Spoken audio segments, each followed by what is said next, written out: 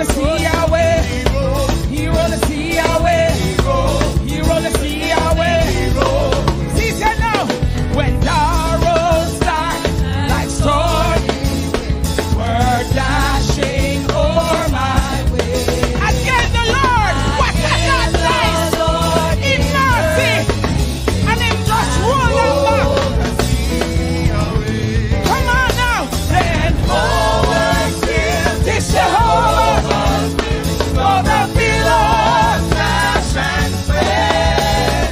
With a concrete tread, we will push ahead, and we will hold the sea away. And what he do now? He roll the sea away. He roll the sea away. He roll the sea away. All of the sea away. Problem coming rolling. Problem coming rolling. Mountain coming rolling. Problem coming. Whoa! He roll the sea away. He roll the sea away. Problem coming rolling. Problem. Listen. And when I reach the sea for needed grace, I pray. I know the Lord. And the better do on the God. He will roll the sea away. Then forward still this Jehovah's will. Though the billows dash and spread, with a concrete tread we will push ahead, and we roll the sea away. Look here now, man. Sickness come, he will roll away. He come, sickness he roll the sea away. He roll the sickness roll the sea away. He roll the sea away. Roll all the sickness away. All of the bill they repair. Roll the sea away. Roll the sea away. Roll the sea away. Roll the sea away. Roll the sea away. Roll the sea away. Then forward still this Jehovah's will. Blow the billows dash and spread. With a concrete tread we will push ahead, and we will go. One more time. Then forward still this Jehovah's will. Blow the billows dash and spread. With a concrete tread we will push ahead, and go. One more time. Lord, he roll the sea away. He roll the sea away. Roll the sea away. Problem come, he roll it up. Sickness come, he roll it up. All the come, he roll it up. All the problem come, he roll. Lord Jesus. Lord Jesus. Somebody else say, Jordan roll. Jordan roll. Oh yeah.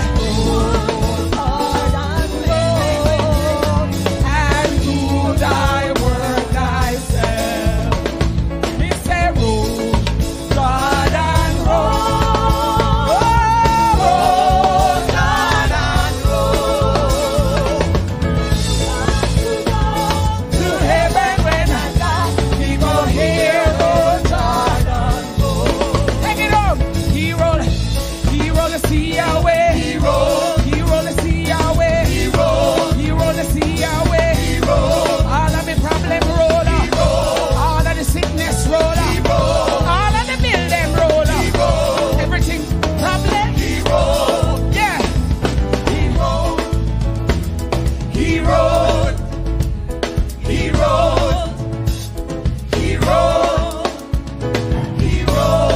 Hallelujah. Glory.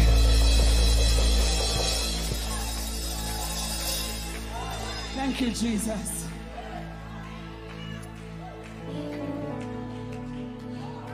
Whatever you face this week, forward still. Whatever mountains come in your way, forward still. Yeah. Whatever, if you book your tour, forward still. Yeah. Disappointment come, forward still. Yeah. Woo. And if another pastor fall, forward still. After another pastor, we are follow. We obey with pastor, but we are follow Jesus. Forward still. Woo. Young people, walk holy, make the right decisions, walk right, walk holy, Ramandosia, Rakandarabasiondarabosa, walk holy, forward still, it's Jehovah's will,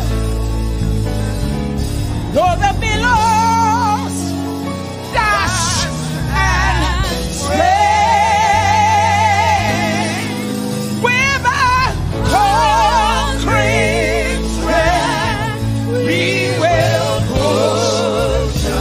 Church be the church, and he will roll.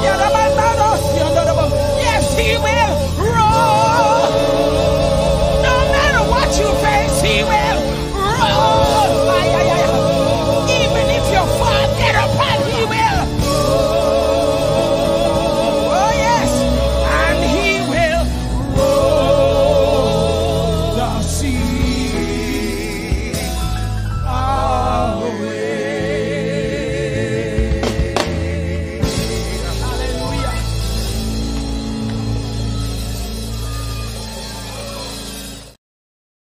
Do you have a family member that needs care? Do you have a family member that needs protection? Call us today at Heart to Heart Home Nursing Home, located in Portmore, Jamaica. We specialize in home care and we do everything nursing. Call 1-876-465-4063. 1-876-465-4063. That is Heart to Heart Nursing Home. Dr. Brown's Arthritis Remedy and Joint Oil Pain relieves arthritis pain, muscular and joint pain, sciatica, and foot pain and headaches and menstrual cramps, and is also a great sleep aid. It's manufactured by Jamaican scientist Everton Brown, PhD, and is made with a blend of Jamaican herbs. We ship worldwide. Jamsweet.com. You can make your purchases and start getting relief from pain.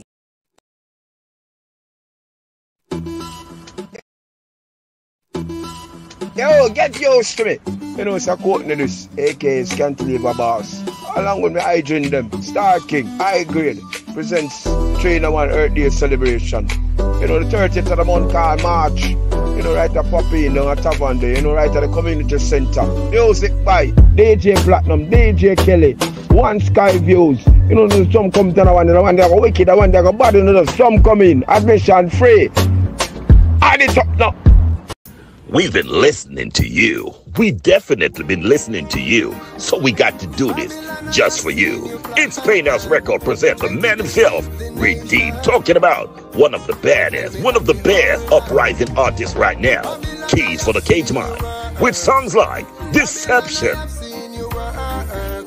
Tell me if we life is a curse, and why you want wipe us from Jaja Earth. Peculiar People. Every morning when me rise up down at the river, will I swim. If you do not have no river, find yourself down at the spring, and you hear no one fit all before you. And a brand new single. This one's called This Is Too Redeem Much. say no more, this too much. Hey, Redeem say no more, this too much.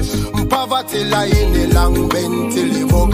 We garrison area, them want fix up. Talking about Redeem, one of the fastest rising artists right now. Hey, you can find him on all social media platforms, IG, Facebook, TikTok.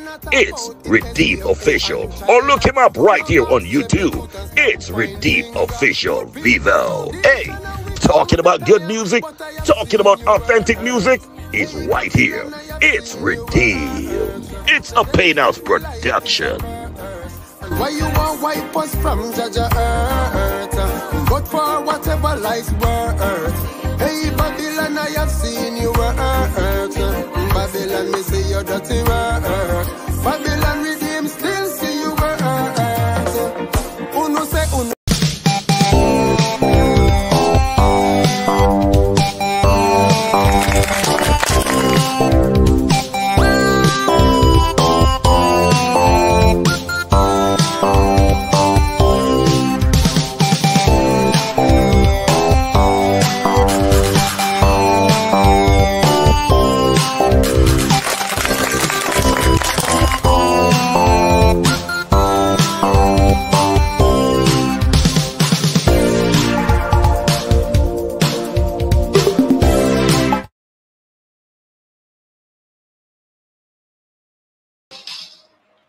Good night, Jamaica.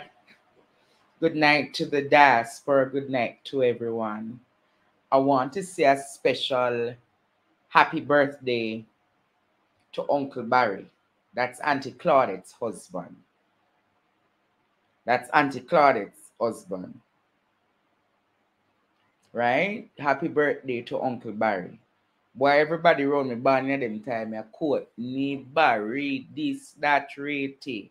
Me not have so much birthday present for everybody. We just can't tell everybody a beloved happy birthday, don't it?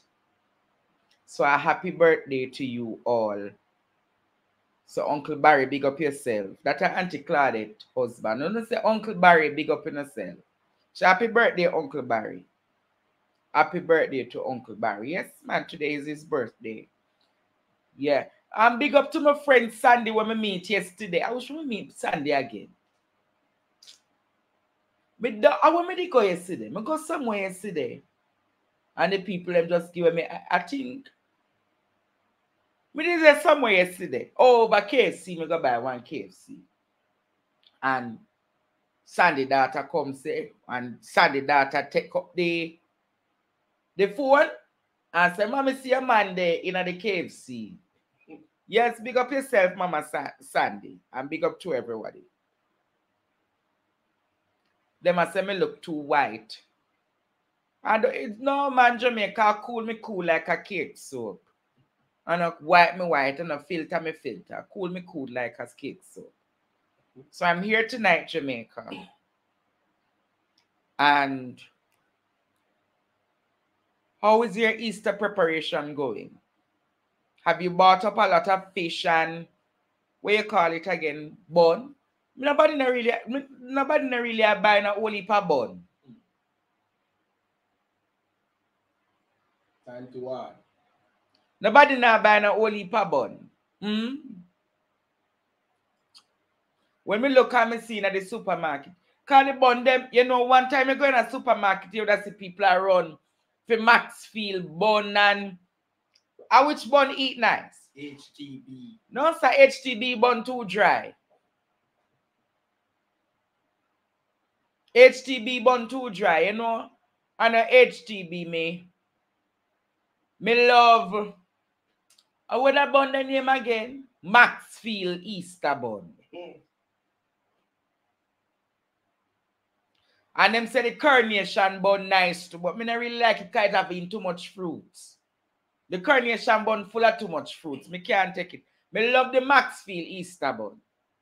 I know the funny thing, none of the students all overseas not even say, our teacher do film Easter, let me send him a little bun and cheese or one fish thing. You understand? One students overseas, you see, one look out for the teacher me there every night to make sure so no learn and know what going on in Jamaica. You understand? Them get ration with them teachers, see? One time I know Easter, everybody send teachers from the one students. Make me feel a way, man. Oh, God.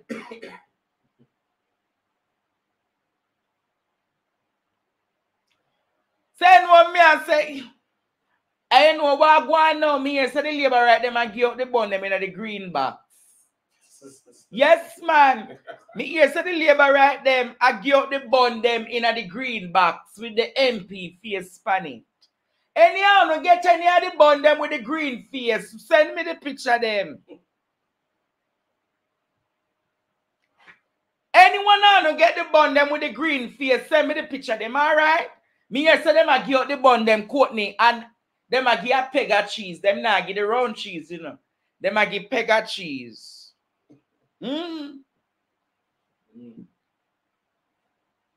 So if you send the teacher one bun or send the teacher one little dividends, man. Bless upon the teacher, make the teacher know son. Students, me not feel like you not appreciate me no more. One time, you know that look out for me, left, right, and center. But things, what somebody said, things get tight. But you not feel look out for the teacher well-being too.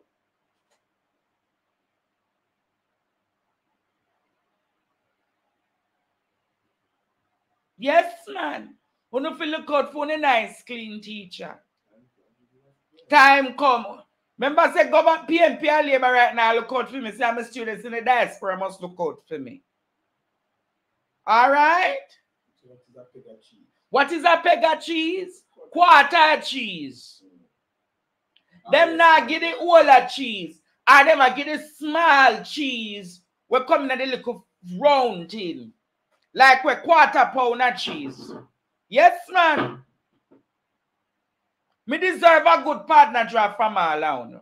So if you look out for the teacher and say, teacher, see one nice Easter celebration here, don't it?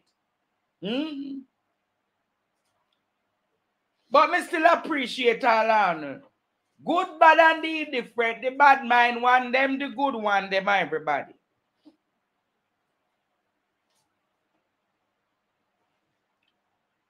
You know what I've been doing to the students? Today I took the time out to investigate. Say investigate. Yes, ma'am. Today I took the time out to investigate. What did I investigate? Remember last night I played a video where they're saying Christopher's own funeral home. You remember what talking about it? So I went on an investigative work to find out if Christopher owned a funeral home. But before I did that, I went on a mission to find out who has the contract with KPH, UA Hospital, and Spanish Town Hospital. You hear what I said? I went on a mission to find out, Jamaica, who has the contract for the dead people. You hear what I said, students? I went and I found out who has the contract with the dead people. You understand, Courtney? I went on a fact-finding mission, students.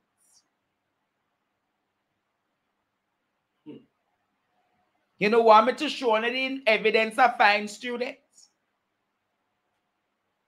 So I've gathered that the company is a recent company. The company was formed a year before COVID. You hear what I said to you, students? Thank you, Mama Stella.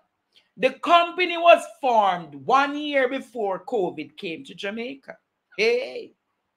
So that's 2018. The company is 2018, was formed in 2018. Yes.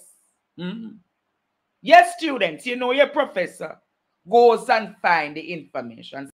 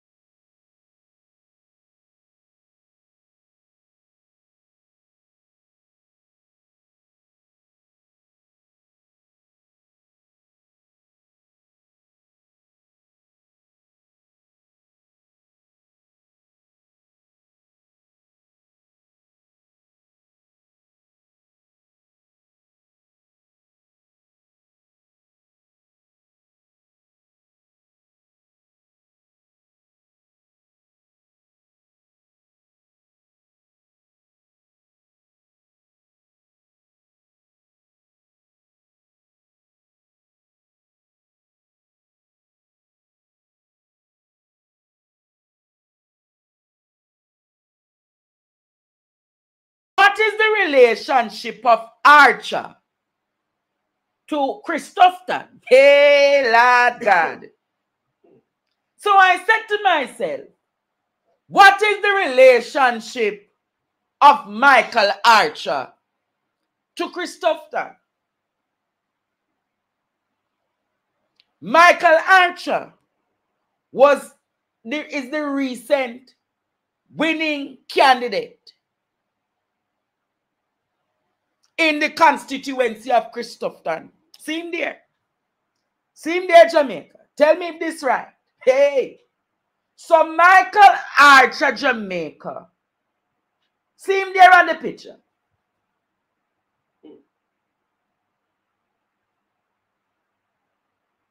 See him there.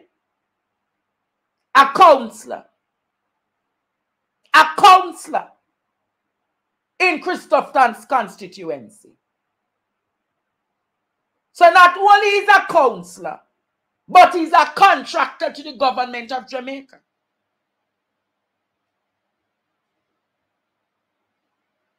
You hear that, Jamaica? He's not only a counselor where he might get the 5.8 million a year. He might get triple or quadruple that time there to collect dead body a year time from the government. You know? So I want to ask you tonight now, Jamaica. Them never hear? Students, let me clarify again. The man on the screen with the mic is Michael Archer. He owns a funeral home in Spanish Town called Archer's Funeral Home. It is be said that he's the one that has the contracts. He's the one that has the contracts to collect the dead body from the people at UWI, KPH, and Spanish Town Hospital. So the dead bodies go to his funeral home in Spanish Town. Mr. Archer is one of Christopher's counselors. So not only is Mr. Archer, go to the document again. So see there, Jamaica. Mr. Archer is what I'm to make everything shut down. Hold a second, Jamaica.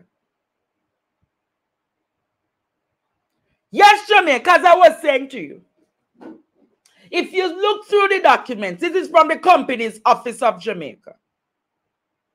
Mr. Archer and his wife are directors of this company. Archer's Funeral Home. Wanna get that? If you wanna get that, say yes, you wanna get that. Who get that? Say yes.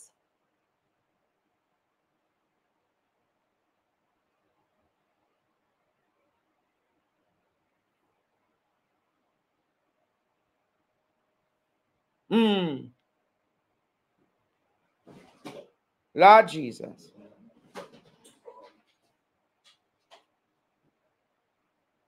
Wanna get that information? Them get that, right? All right. So there is Mr. Archer, who is the director. Why are you not calling me? Hello, good night. Also Mandeville, Andre. Also in Mandeville. Mandeville deaths go to Archer too. So all the dead in a Mandeville go to Archer's funeral home? Yes, yes. What? You said the dead in a Mandeville, so that means that all in a Clarendon then too? Because Mandeville they in a distance. You would have to pass, Lord Jesus, what a bangarang we're unveiling tonight. So, Mr. Archer and his wife are the directors, and where is something called, where put up the company. If you go on Company's Office of Jamaica, go research it. Archer's Funeral Home and Supplies. You understand, Jamaica? The company was formed 2018. So I like to say the company about long time. Hello, good night. Good night, Andre. And all the autopsies are being done there too. The autopsies are done at Archers? On Young Street in Spanish Town. Really? Yes. Lord Jesus. So, Young Street in Spanish Town? Yes. Thank you for that information, caller. So what I want to ask now, isn't this a major conflict of interest that a council of government, a counselor to the Minister of Health, is getting the funeral contracts? Lord Jesus. You know, sir, it can't continue, sir. This can't continue in this country, sir. It cannot continue in this country, sir. Let me say it again, Jamaica. It cannot continue in the country like this. Thank you, Janet. Yes, caller, what are you saying? Mr. Teacher. Yes. No wonder the hospital, they don't want to fix the hospital. Well, it's a conflict of interest to know that is the minister and the minister's friend of the minister's counselor. It's a major conflict of interest. If you get better in the hospital, you won't get no dead body. So don't fix the hospital and then get all the dead body. Now we know why the hospital is so. Lord Jesus. All right, come. Don't bother distract me no more. Let me focus on the class. But think about it, Jamaica. Unnecessary them ravishing and raping this country. Unnecessary this is a friend and company business. You remember last night I said to you, Courtney and Jamaica, that crime is a big business in this country and the politicians benefit. Yeah, Christians have to prove to me that he's not benefiting from this. He need to prove to Jamaica that he's not benefiting from this.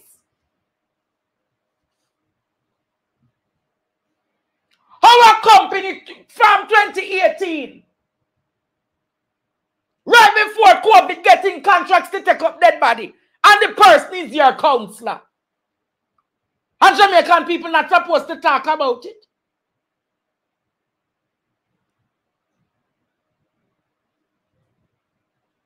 You remember last night I was saying to you, wasn't it last night I was saying to you students? Crime is a big business in this country.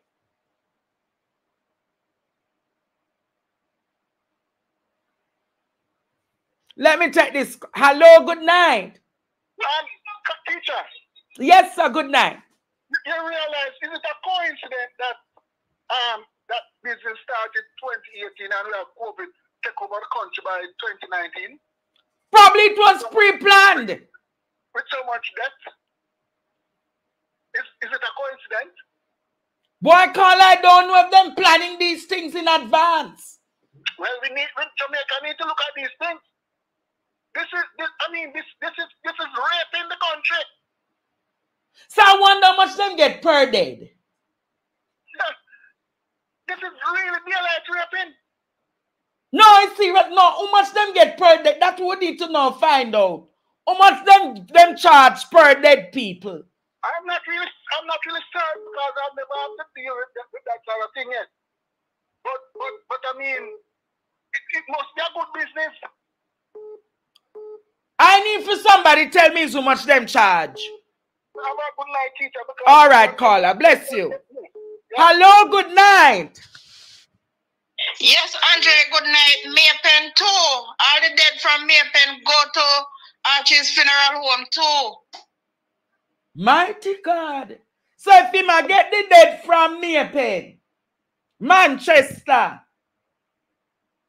Spanish Town, KPH, and where the next? UWE. And plus he might collect counselor salary. Mighty God. This can't real. Hello, good night. Hello? Yo, Andre. Yes, caller, welcome. Yeah, me. Well, my first time, listen to me. $750,000 for dead. That's the cheapest. 750,000 for one day. And the cheapest one that. You hear me? All right, my boss. All right, caller. Lord Jesus. Near $500,000 to 750,000. Hello, good night. Hello. Andre, yes. Mr. Stevens. Yes, caller. Good night. You see, when you praise God, good night, my son, good night. Yes. You see, when you touch the COVID, these doctors,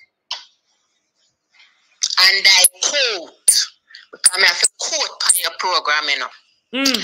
These doctors knew about COVID in Jamaica before the public knew. Let me tell you why I say it. 2019, I went to Western Union. When I went to Western Union in Spanish Town, I feel my breath begin to shut down. I was beckoning, holding out my hand and beckoning to people in Spanish Town because I just feel my breath a lot off. I can't breathe through my nostril and I try to breathe through my mouth and nothing couldn't come. I stumbled downstairs and I remember seeing a sign marked Lucky Dollar. No, this is in Spanish Town. Yes. I moved towards the door because my breath began to shut down. Right? This is October of 2019. That's how when I finally reached into Lucky Dollar. I never, and that it was about after 2 going to 3 the afternoon, and I never realized myself again until about something to 5 after 5. And there was no one, but I remember sitting into a settee in the chair, in the settee into the store. When I get home, I never know what to do because my breath, me can't hardly breathe. Me don't know what to do. Yes. When I eventually went to the doctor said to me, say, I have never seen this flu yet. And Stevens, not even as much as a painkiller named Panadol the doctor couldn't give me. He said, don't know what is this. Really? This is October 2019. You see, January, you see when COVID eventually break out, you know? When it break out, the doctor called me and said to me, say, Miss So-and-so, you realize what you did have in October last year? And I say, yes, doctor. And he said, it was COVID, you know. So if you can have a funeral home, right? You have set up these places for them, where the public never know about yet. You know, she said the people, they're wicked. It's something to look into, darling. She said they're wicked. Well, I don't know if they were planning for COVID. I don't know. Andre, let me tell you something. Early on in October 2020, yes, I was at work, and I go on to YouTube. I'm say a movie come, one nice movie come. Yes. The nice movie come. Till me call the attention of a teacher. I say, look on the movie where them are making in China. Because me just see the people that are on the train, whereas they going, them are drop. People come off a bus, them are dropping at the road. So I believe it was a movie. Yes. It's when this thing bursts out now. in March, I realized that this thing wasn't a movie. Okay. All right. Yeah, man. Thank you for that contribution. That is why. I have to move on now. You hear? That is why they call it COVID-19. Yeah, don't bother call it. Don't bother call the name on the program. All right. Thank you for that. Thank you for that thing, though. Because I have to move on now. So I gather Jamaica that the first 3 days when the person dead is 150,000 per day. And if you plan to remove the body and don't do business with them, it's 300,000 you have to pay to get the body moved. You hear that? So if your family go on Archers, 150,000 for the first 3 days. But if you plan to move the body, you have to pay $300,000. Funeral home business is big business. So if you not move the body, you have to pay that money and do business with them. Lord Jesus. Now this is a serious crime, you know. Hello, good night. Hello. Andre. Yes, Nicola, talk quick. So I'm gonna understand this. So the JLP members, whatever the man name, they are chucking things on the Jamaicans.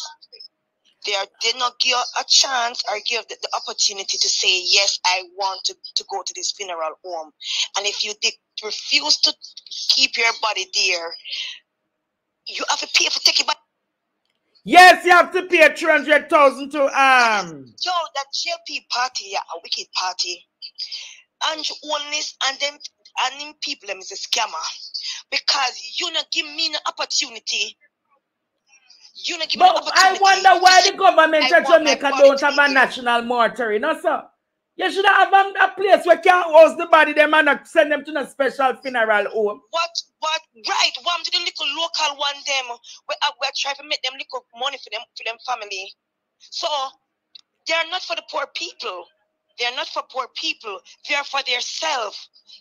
Then come in at the party as a wishy-washy, hungry belly, and a leave out in a era. If we get voted out in the next years, they're leaving rich. Yeah, man, not for them a billionaire outside. Billionaire.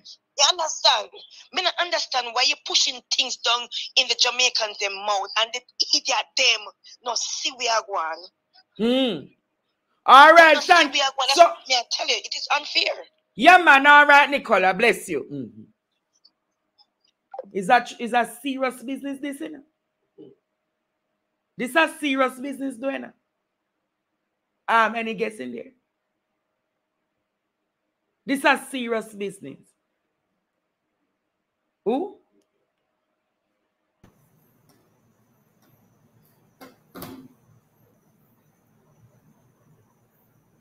Wow. Wow. Professor Hamilton, good night. Good night. How are you? I am leading a new investigation into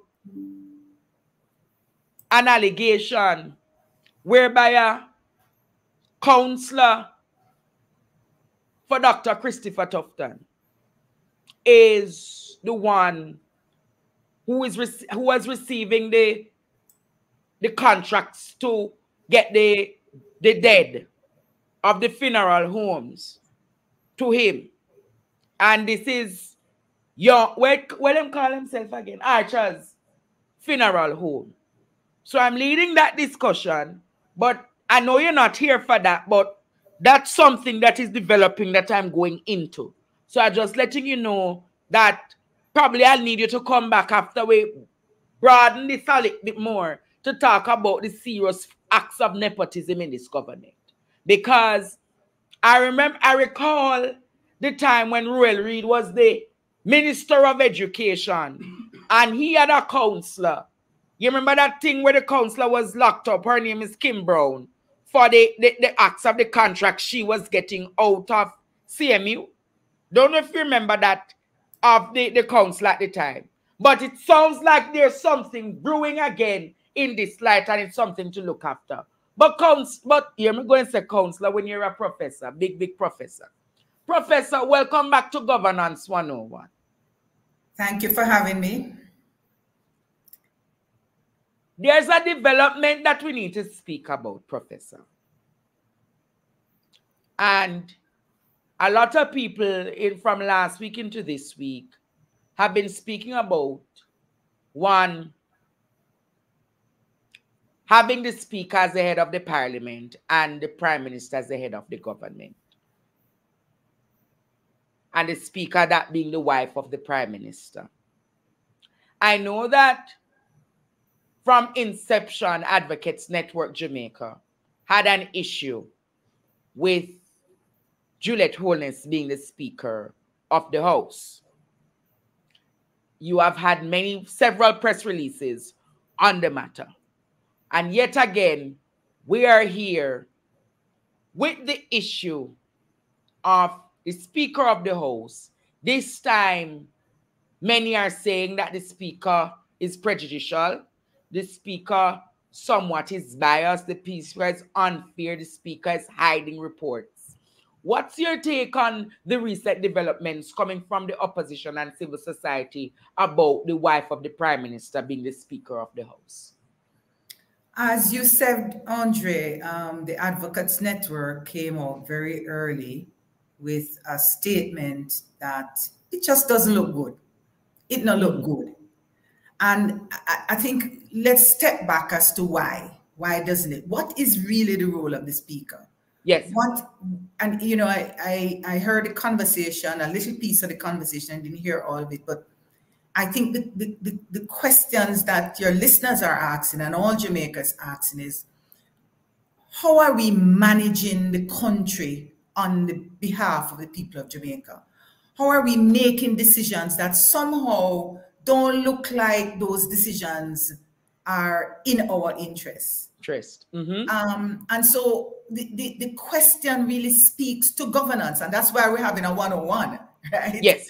It is about how we manage and organize Jamaica, right? When we talked about it, when I was on the last time, I talked about it's like a team, right? Yes. So we have a team and we have to organize the rules, make some decisions and so on. And you know who we bring in to do that? A referee, right? Yeah. You think about like a football match, right? You bring on yes, a referee. certainly need a referee or an umpire if it had been a cricket match. Absolutely. And that's, I remember if anybody watch football and cricket, you know, say, you don't want your umpire or your referee to be biased. True. Right? Because you don't want the hand of the referee, the rules that they draw when them say you're out, right? Yes. You don't want, you make sure that them don't out your person if it's not legitimate, you know, that you really have to break the rules and so on. So we understand that in football and cricket. It's the same kind of thing in Parliament. The Speaker is kind of the umpire, the referee. And the referee. And so you don't want the refereeing to be biased. So the kind of Speaker you tend to want is a Speaker who really don't have no interest on either side, right? Now, if the referee or the umpire is, you know, the wife of somebody who's playing on the match, on the field, then you have to wonder, boy, really and truly, we won't get any fair referee in here. We're not sure.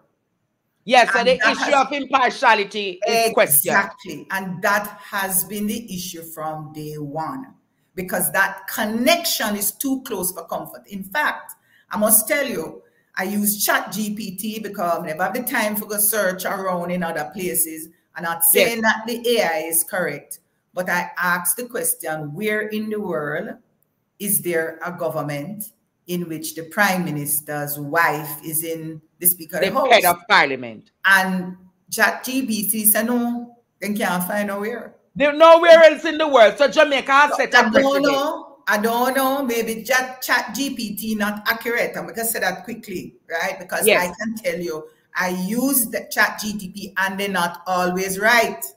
All right. So I'm going to say that. But it is very rare, if at all, that you will find any country in the world in which that situation is held. So Jamaica set a record where the umpire and the umpire connected to the people on the field. Captain for the cricket team. There you go. So therein lies the problem. And so every judgment and every decision that is made is being questioned. It's questionable. Right.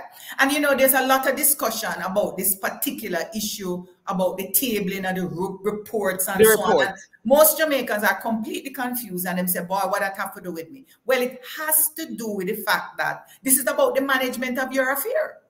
Remember, you know, we talked about the managing of this team. This team is Jamaica, it's all away, right? And therefore, if there is mismanagement, if the rules are not properly developed in our interests, if they're not properly implemented in our interests, if the referee is not fair, then it's all our business. So we have to understand that that is the context in which all of this discussion is taking place. Let us carry the conversation a little further tonight, Prof. So the referee got the report from January. The referee sent back the report to the Auditor General. What are the grounds on which the Speaker of the House can send back a report?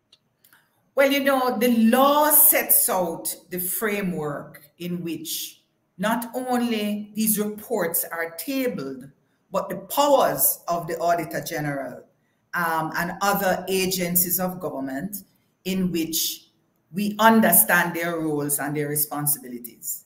So it's important to understand that the Auditor General have a very special role. Let's take it back to the cricket match, right? So money have to spend for the cricket, right? To play the game. All right. And so you need somebody to check that the management of this match and the spending of the money to make sure the match happens is done within the rules. True. That's the role of the Auditor General. The Auditor General is there to make sure that our money is spent the way it's supposed to spend. No thieving, no guan, no all kind of corruption and thing in it. That is the role of the Auditor General. And the Constitution protects that Auditor General by providing powers that enables the Auditor General to do their work without the domination of the executive. But, you know, I want to come back to this definition of the executive and the legislation rules because it's very important. It's part of the confusion.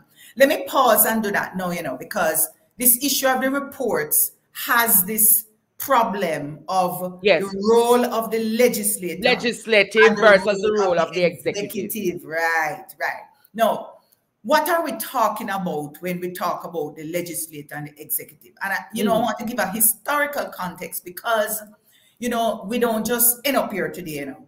We come from this long history. And it's not many, many years ago. The majority of us, our foreparents, our enslaved Africans who were here in Jamaica 300 years ago, they did not have the right to vote. So these MPs that we are calling our representatives in Parliament were not elected by us. The first election in Jamaica, I want to tell your audience, is all the way back in 1663, right? And the voters list was 300 white men, not women, white men, out of a population of about 6,000 at the time. So it's not even all the white people could have voted. Right? So you started Parliament with a very elitist, select group of people that you're running the entire society on their behalf, right? You have the governor, and that is who they represented. So you fast track down to emancipation, 1838. At that point, we all, in principle, theoretically, had the right to vote. So we could have voted who we want. But guess what? The rules were there. To prevent us, because we have to have land and all them things. We're not on land, right? So it's all the way down in 1944 before all of us could get this right to vote the people we want to represent us.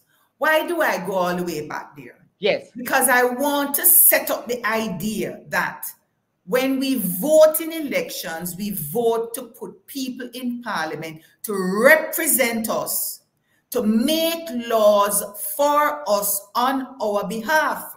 Yes. That's who the legislators are. True. And everybody who votes does that. But there's another group of people who are also legislator, who we call the executive, whose responsibility it is to execute the law. That's why we call them executive. The executive. Right. So just let them know who are the executives.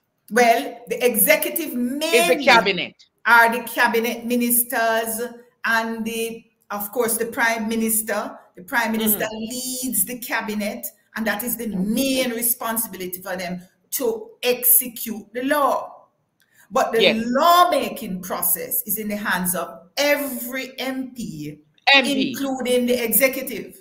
And there is where the confusion starts. That's the confusion start right there. Because if you have plenty people from the executive who dominate the parliament, and if you have the power concentrated in the cabinet, the prime minister, then everybody else just kind of keep their mouth and go with what the prime minister said. True. And it's like it coming like a dictatorship.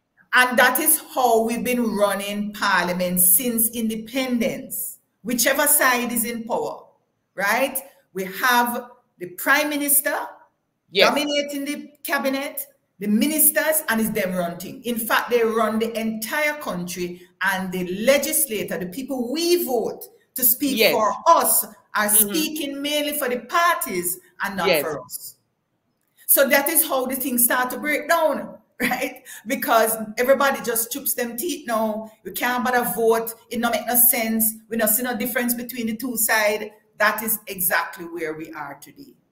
Now, what is happening is this, that when these reports, now remember, let me remind you, you have the speaker who is the referee, you have the people in parliament who represent these who are the competitors, right?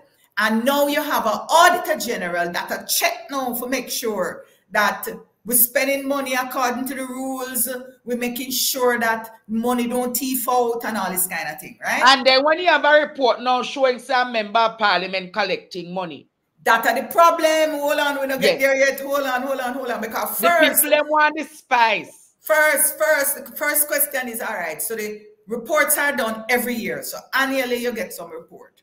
And the rules are, and this has been going on for a long time, over 100 years, when the Auditor General tables the report in Parliament, then it sends the report to Parliament, then it's tabled immediately, as soon as possible. That's the idea. Now, all of a sudden, we're hearing now that the speaker, the former speaker, this speaker, now have a new rule. And the new rule is, boy, it have to go to the Parliament. The ministers have to look at it first. We're hearing that certainly in the case of the Integrity Commission reports, that's another agency that does reports that go to Parliament, that now have to go to a committee. Oversight committee. Right. The problem that many of us are having is this. Yes. If our representatives are going there to represent us to speak on our behalf, and they're making laws on our behalf, then we have to be very careful that all the decisions made in Parliament by the legislators, we're talking about the House of Representatives now. Remember, Parliament have two houses. One is the Senate, and one is the lower house. Right. So we are talking about the lower house, the House of Representatives, right? Now, we don't want all the rules and everything that happened in that House of Representatives to be dominated by the executive. Because if that's the case, them making the law, them implementing the law, and them refereeing the law. You see the problem there? Making the law, because them is legislator. Some are the executive, but them dominating the legislature. So they must execute the law too. And now we have someone who is refereeing the law in the same way. So they could call it a dictatorship. But boy, you can call it that, but remember, if in a dictatorship, you know, but I have no parliament, you know.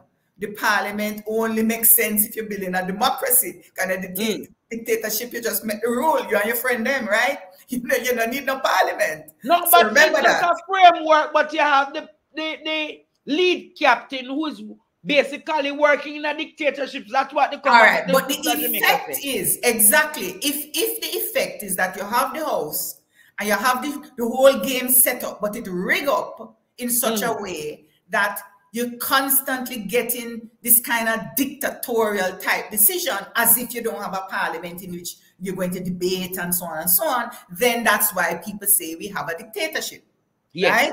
But we have to fix what we have. And what the idea of fixing what we have is to improve the governance, improve accountability, make sure so the laws and the rules and things them sort out, so it not create the kind of confusion that we see going on here now, where everybody confused because we here say law is, both of them are read law. One side I read law and say we don't have to carry it to no minister or anything. Another side say, well, it should just go straight. But whatever the details are, there are laws. And let me also add another person in this. We now have the role for the Attorney General. Now, the Attorney General is the lawyer who is supposed to represent all the government, and that means all of us, right? Because sometimes you have to sort out those rules.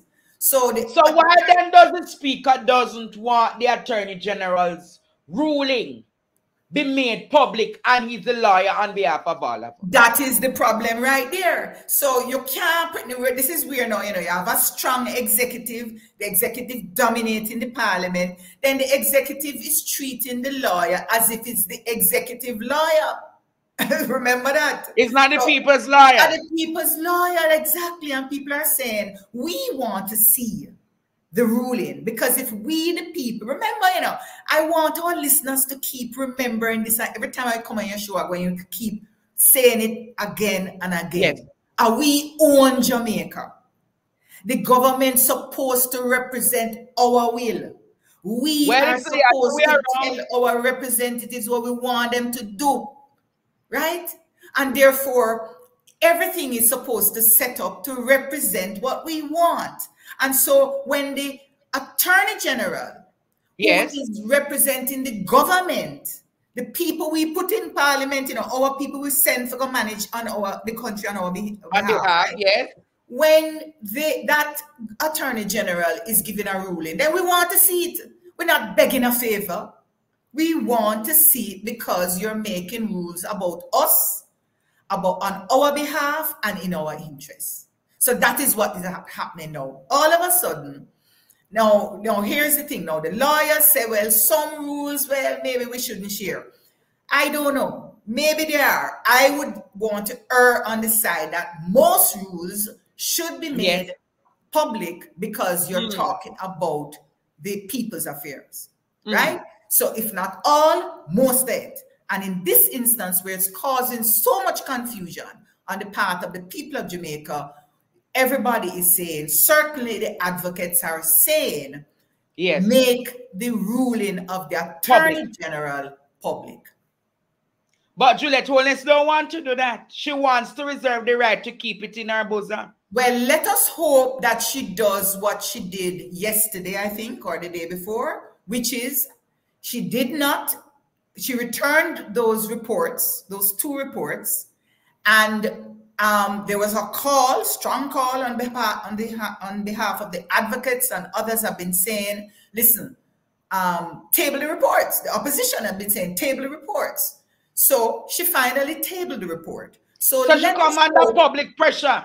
Under public pressure. So let's hope that the pressure to get the Attorney General's opinion public will reach to the Speaker, and the Speaker will do what she did with the reports, which is to make it public. I want to ask you another question, because you should be a fan in parliamentary procedures. Is it moral and ethically bounded for the Speaker of the House to reprimand the Clerk of the House? Well, that has become another issue, and I want to again put that in context, because the clerk of the house is a civil servant and is guided by the staff orders. So if the clerk of the house is a civil servant, can a politician be reprimanding a civil servant? Absolutely not. And let me say this, that the clerk doesn't work for the speaker. Oh, repeat that. The clerk does not work for the speaker. The clerk does not work for the parliament in a simple way. The clerk is responsible to the ministry responsible for parliamentary affairs, right? So Juliet Wallace is not her boss? Absolutely not. And therefore, there's a procedure for disciplining members of the public sector. The procedures are in the staff orders. Every person who is going to be disciplined in the public sector must have a fair trial. You have to hear their side of the story. Yes. And that process must be completed before any letter can be placed on the file of any civil servant. So basically, the opposition is asking for her to withdraw the letter, and she's adamant that she's not doing so.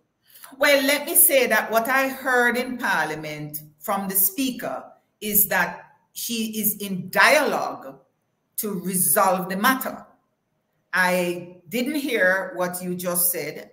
You may be correct, but I heard that she's in dialogue. So I understand that until that dialogue and discussion finishes, then she will determine whether what happened was consistent with the law first, not good or bad, but because remember, everybody has to you know what it's called is inexperience in parliamentary procedures. Why Juliet Wallace did that, you know?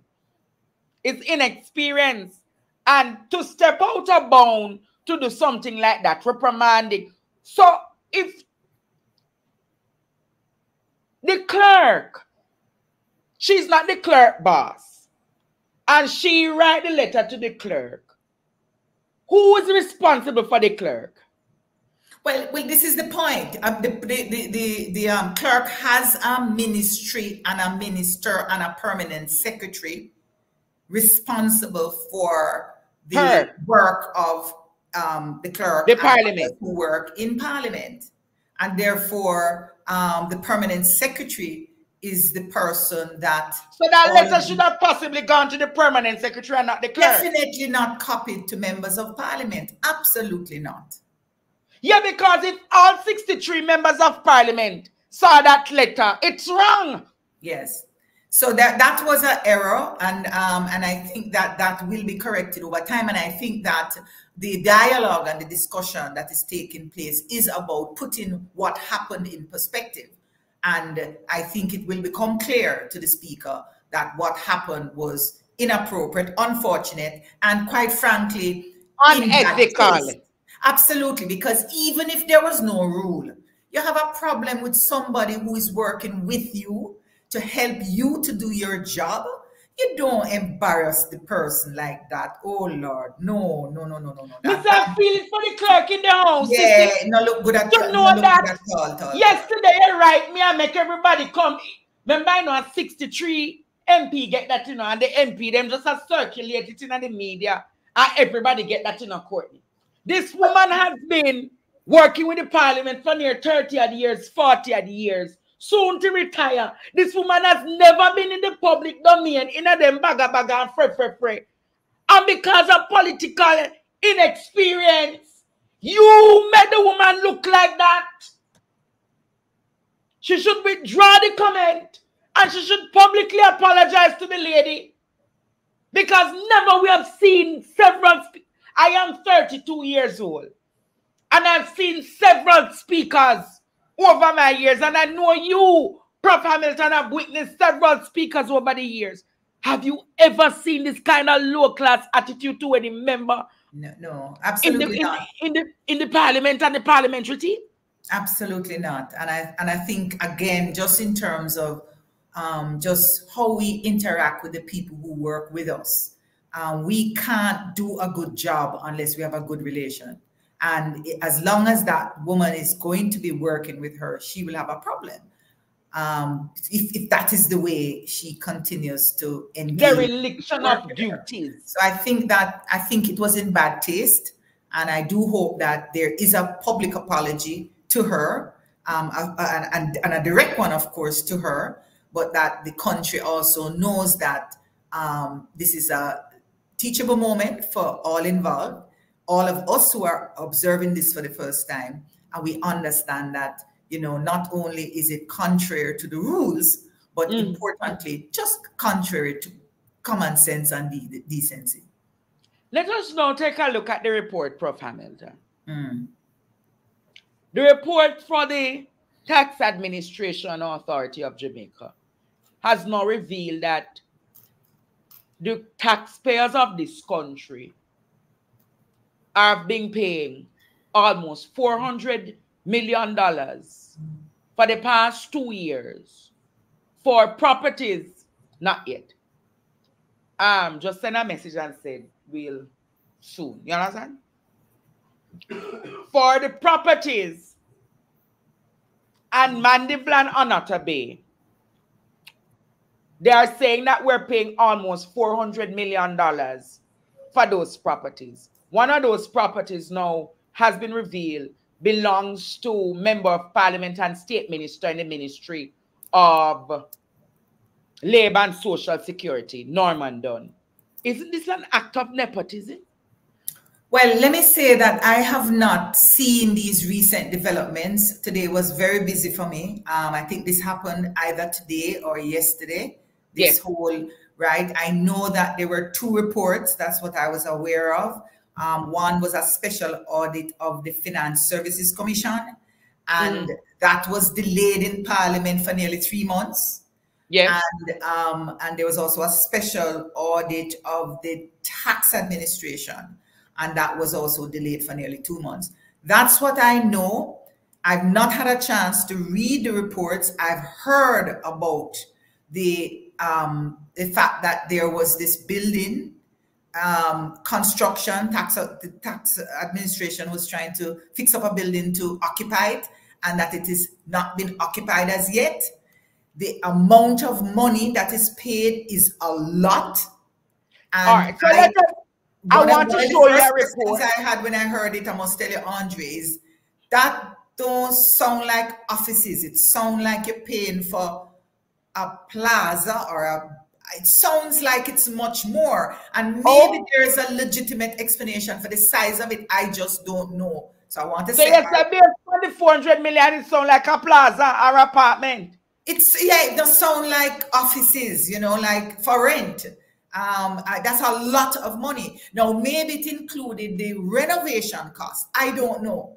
But no, it doesn't include the renovation cost, because tax admin came out this evening and they were saying in the press release that it's a part of the procurement process that they have to pay that kind of lease for the properties. Wow, that's just very, very high as far as I understand from rental of properties across Jamaica. I've never heard anything like this. But what I want to say is this. That is why we have an Auditor General with the powers embedded in a constitution. And we have to pay close attention, all of us taxpayers, on the developments taking place. Because remember the concern about a referee. You want an independent referee. Yes. So when you put that person to manage and to referee the rules, they should be independent. That Auditor General must also be independent. And therefore, when the reports are made, we must be able to trust those reports. Okay? True. And certainly our Auditor General's performance to date has not, I've not heard anybody question whether we can't trust these reports. And therefore we all put a lot of weight on this. And so it is the details of it, of course, I've not seen it. And I urge the public, now that what we will do is to follow up with you next week for you to read through the report Right, and it's not me, as you know, there are other members of the network who have been following who this. will come and make a contribution on the report.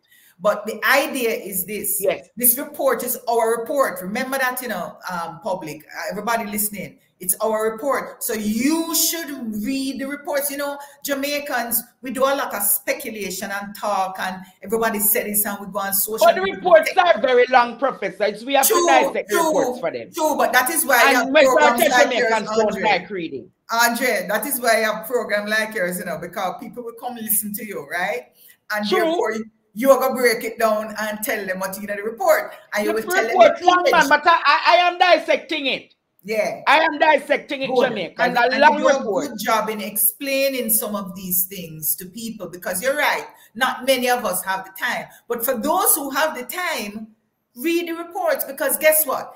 When you speak, you can speak with a little more certainty because you have evidence, you have information. You don't have to make it up. You don't have to guess. You know, and that's why I urge people to look at these reports so they can be armed with the facts, with more information than just speculation. Yes, Jamaica, that's where we have it tonight for Governance 101.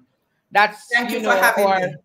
That's Professor Rosalie Hamilton, one of the conveners for Advocates Network Jamaica, who has come on and shed some light on the roles and the responsibility of the speaker. Thank you so much, Prof. Hamilton. We're going to take a quick break. And when we come back, we'll have Dr. Devon Taylor joining us as we set a rat trap to discuss the whole issue of the access to our beaches publicly. Good. Thank you, Prof. Hamilton. All the best. Bye-bye. All right. Partner draw. Partner draw. Andre. Set a rat trap. Set a rat trap. Set a rat trap. In the 2 for the rat them. Set a rat trap. Set a rat trap. Set a rat trap. Set a rat trap. In the 2 for the rat them. Set a rat trap. Set a rat trap. Set a rat trap in the parliament. Set a rat trap in the 2 for the rat them. Set a rat trap. Set a rat trap. Set a rat trap in the 2 for the. Set a rat trap in a FLA. Set a rat trap in the 2 for the rat them. Set a rat trap. Set a rat trap. Set a rat trap in the 2 for the rat them. Set a rat trap in the school.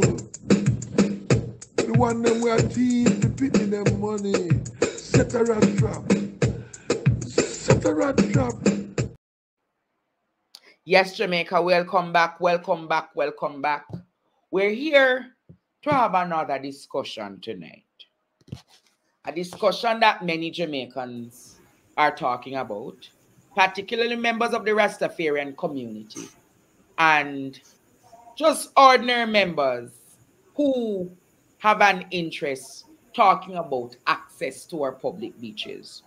And we have, I believe, again, the convener and the president of Jabim here with us talking about Little Duns River. There was a demonstration there yesterday. I show you guys see this Rastaman, tall Rastaman, who has left the United States and come to Jamaica to be a part of the demonstration. So he's here tonight to talk about what is happening with Jabim. Greetings, Dr. Devon Taylor. What's happening? Give us an update. Greetings, Andre, and greetings to all of your viewers. Yes. Well, you know, Jamaica have a beach access problem. A beach access problem is an historical one, where the laws of the land in Jamaica does not give Jamaicans, you know, the right to access our beaches, the right to swim, the right to bathe, the right to fish, or the right to walk along our shores. Yes.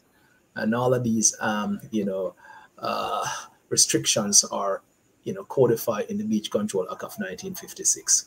So we had to, you know, put a movement together to really address the problem. And by addressing the problem, so the Beach Control Act is from 1956. Yes. And it puts limitation on the Jamaican people having access to our beaches. That's correct. Okay, you can proceed. Yes, so you know, we had to really develop a movement, because what we're really seeing is that we're losing more access. You know, we're losing more access as more lands around the coastline of Jamaica are sold off, you know, for various things, for development of hotel, villas, you know, private interests. You know, then the citizens of the country lose more access. And I just want to put the statistics, you know, clear to the public. The coastline of Jamaica is 495 miles around. 495 miles around. 494. And Jamaicans only have 2.8 miles of access. So it's 494 miles around. And Jamaica has only access to 2.8. Wow. And that number was actually since 2000. So just think about 24 years later, when you have massive expansion in tourism, massive expansion in, you know, different kinds of condominiums and villas built along the coast. So I think that number needs to be updated. We have actually lost a lot of the access around the coastline. So we're in a crisis situation right now. So this has been from 2000. So 24 years later, probably could be 1% or 1% around the island. Yes. Mighty God. Yes. So, I mean, it's an historical problem, you know, because this legislation is pretty much discriminatory towards the Jamaican people by not giving them that rights. You know what I mean? And, you know, we're an independent country since 1962. The act is from 1956. So it is a colonial era act, and it still is what governs the regulation around coastal spaces. But it also empowers, you know, the government to really, you know, allow this to happen, because they did not repeal or replace this. They did not update it to really reflect the will of the Jamaican people, which is, you know, everyone would like to access their beaches and rivers. And that is the cry that we saw. And in response to community displacement, you know, in Miami Bay, St. Anne, you know, at Little Duns River, in Blue Lagoon, in Bob Marley Beach, in Cooper's Pen, I mean, you could name it. We had to develop a movement that would, you know, respond to this beach access crisis. And so this is where the Jamaica Beach Birthright Environmental Movement was born. It was born in response to, you know, a colonial era law that, you know, brings the vestiges of colonialism into present time, that is now arming, you know, the freedom of movement of Jamaicans towards using their beaches and rivers. So that's where the genesis of the movement is. And so when you really see us out there, you know, working, you know, protesting, you know, I mean, doing all the advocacy, we're trying to really pull back these access. But what we fundamentally like to see is a repeal and replacement of this act, you know, with something that is. So you want the Beach Control Act of 1956 to be repealed? Absolutely. Yes. So how you plan on going about achieving this? Well, I mean, this is something that the Jamaican people, you know, have to want. And so what we have actually seen so far in our advocacy, that is what the Jamaican people want. So, you know, by bringing this to the attention of the public, and most people did not know. And I'm not sure if you knew that there was a colonial era law that sits on the books in Jamaica that actually tell you, Andre, say you not have no right to go beach. Repeat that. This act basically tells every Jamaicans that they have no right to access their beaches. They only access their beaches by permission, right? So whether or permission it work by. So King Charles is saying that I can't access the beach without his permission. Absolutely. So how King Charles never tell Barbados and Trinidad and Antigua that? Why especially him design the Big Control Act for Jamaica? Why was Jamaica specific? Yes. Jamaica beach is better than the beaches in the other Caribbean islands. No, well, that's a really good question. You know, but you see, the colonial power always leave a lot of traps in place. And it depends on who were representing Jamaicans within such time that negotiated these coastal regulations. These regulations were never in the interest of the Jamaican people. And they were written in a time, in a colonial time, right? Why the act in Jamaica was so restrictive? It's a good question, but I suspect, the colonial masters, right, wanted to actually control these spaces because these spaces they know were valuable spaces, pristine lands sit along the coastline, pristine beaches, and they're also thinking ahead as to, what economic activities could go on in these spaces, all right? And there were a lot of plantations that were associated with coastal properties. So the lands have always been in the hand of the colonial power, and the lands were also vested in the crown. And the crown wanted to protect, its jewels. And so, they developed this legislation, that really restrict our use. They had also termination clause within this legislation that basically infringes upon the right of fisher folks that started fishing industry, post 1956. They did that, but they gave full rights to anyone who owned lands that adjoin to the ocean. And guess who owned most of the land that adjoins to the sea? The hoteliers. Yes, and the wealthy. So those, they had entitlement clause inside here. So the act was designed, all right, for the ruling class to control that space. All right, it was designed for the colonial class to control that space. And it was designed to exclude the descendants of enslaved Africans. So it's truly colonial, it's truly discriminatory, that act. So what's the situation with Little Ochi? You had a demonstration there. What's the situation with Little Ochi? So it's Little Duns River. Little Duns River. Yeah, it's a space that was kind of developed. I should say it was 60 years ago. Some Rastafarian brethren who used to live along the frontier established, a settlement there, living in their natural way, living in their communes, and they established that space over 60 years ago.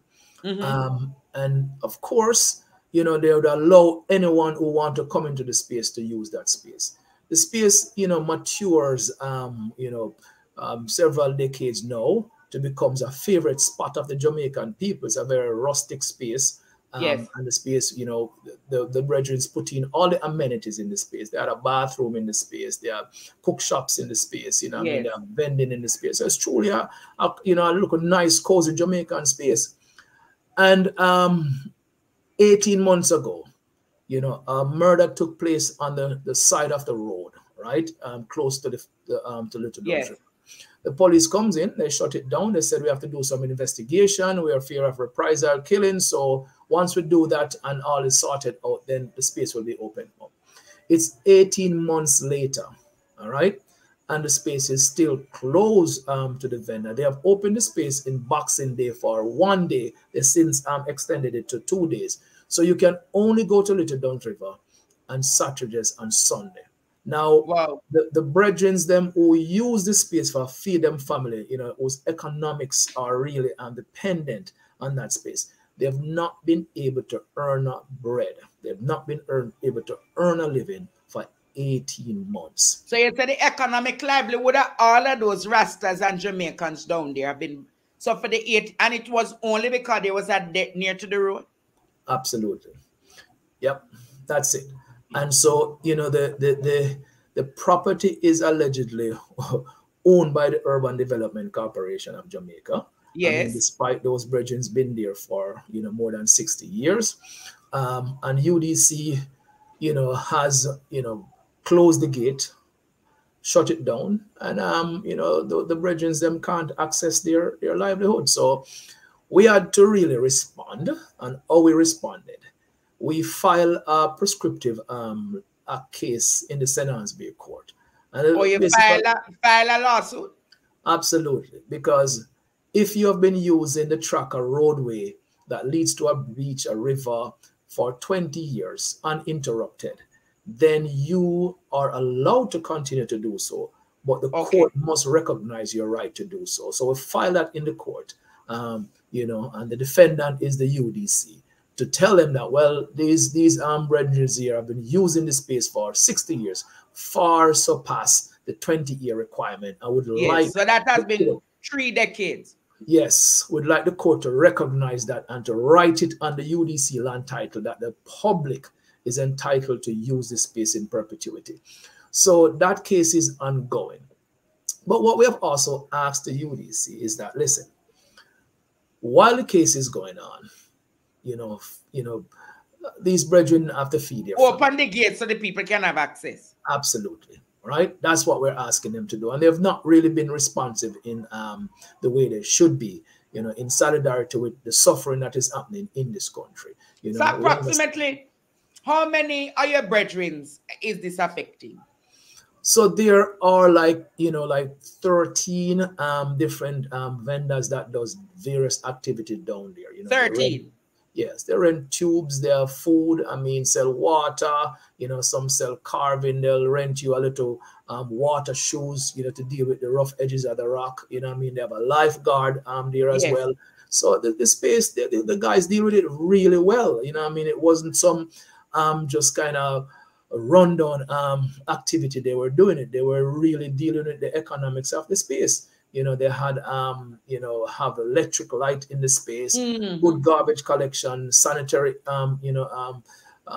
convenience in the space. So it was run properly. And, it's unfortunate that, someone died outside the premise. Jamaica will live in, so them things are going all over the country. And when they happen, because it's 1,500 people drop dead every year.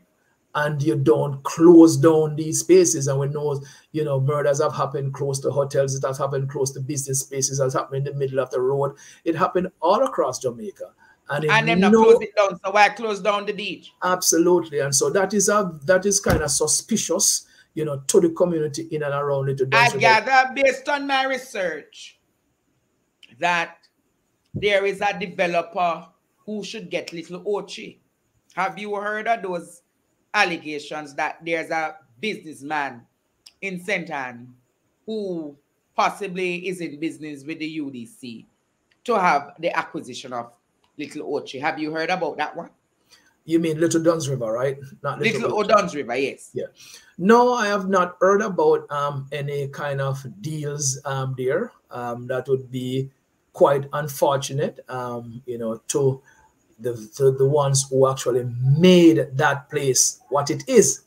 It was hard work dealing with the vegetation. It was hard work developing brand Little Duns River, because Big Duns River, folks of low socioeconomic status cannot afford the fees to go to Little Duns River.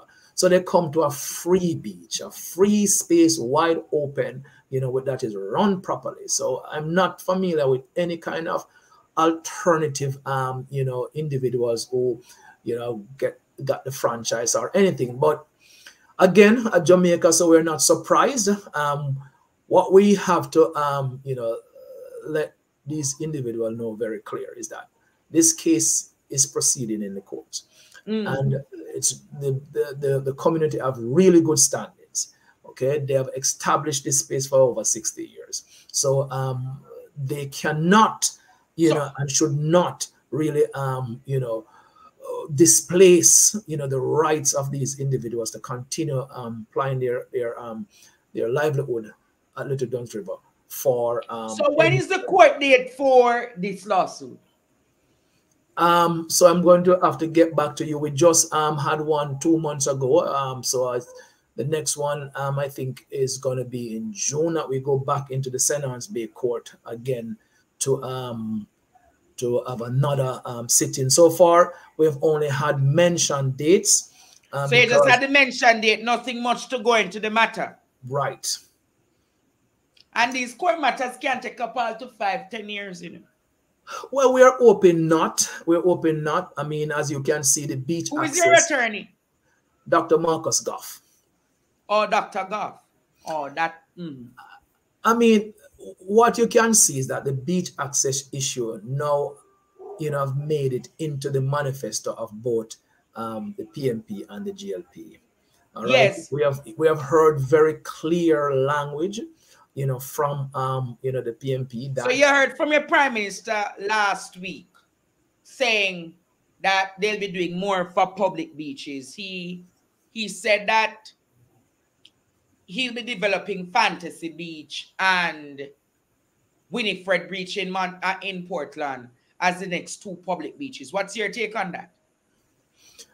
Well, the first thing is that, Andre, the argument that they're going to develop 10 beaches in Jamaica for Jamaicans, right? And they're starting there. Now, beaches, you can't really develop a beach, you know. A beach is a natural existing ecosystem. So what beaches really needs are conservation. You don't need to go in and throw concrete and build all these kind of exquisite infrastructure on beaches. They don't really need that. You're actually arming the ecosystem. In their natural state. Yes, you have to do that. That is kind of how nature work, and beaches regenerate their cycles, and that is a very important part of maintaining biodiversity. It's a very important in terms of climate mitigation as a result of sea level rise. So a conservation approach you should take towards these.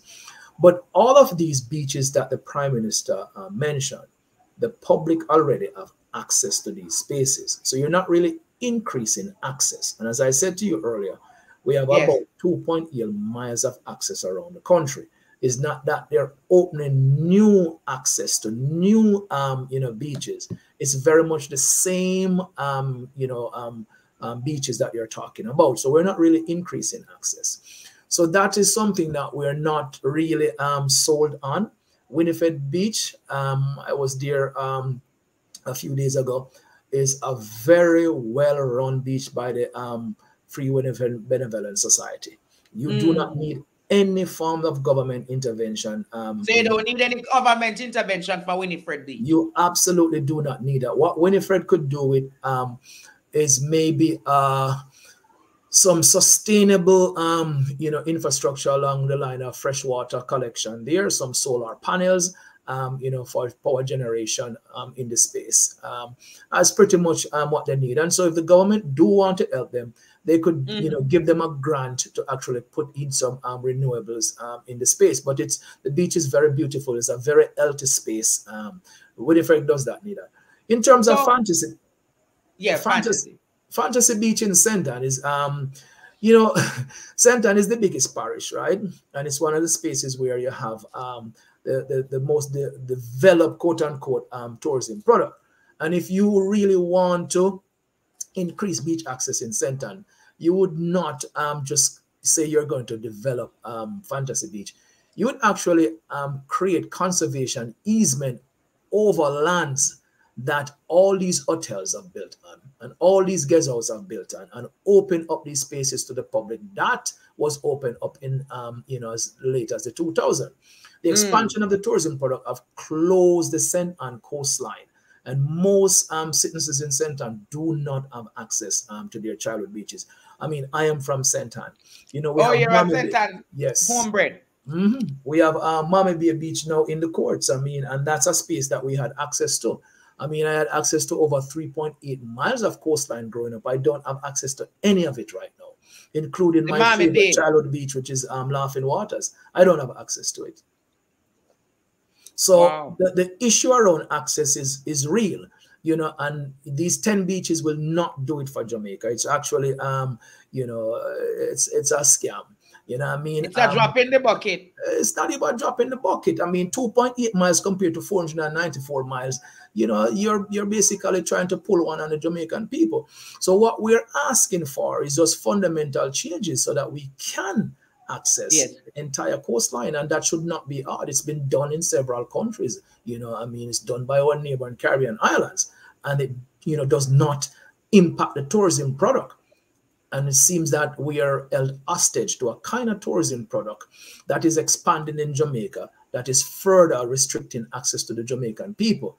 And all of this is also tied into how the legislation is. The legislation allows for this to happen. And so I think one of the progressive things, if the government is really serious, is to really repeal this legislation, replace it with something that is more progressive and more fundamentally giving Jamaican rights. And I think some of this has been lost in the discussion around fundamental rights, because as I talk about a colonial era act. Well, the opposition said that should he become government, he'll be looking into the beach access policy. You heard when Mark Golding said that, right? Yes. So you think that's a reasonable call? It's the best place to start. The best place to start in fundamentally changing something that is discriminatory, something that, you know, is a hangover from colonialism that is impacting our lives currently, is to start at that legislation and remove it. You know what I mean?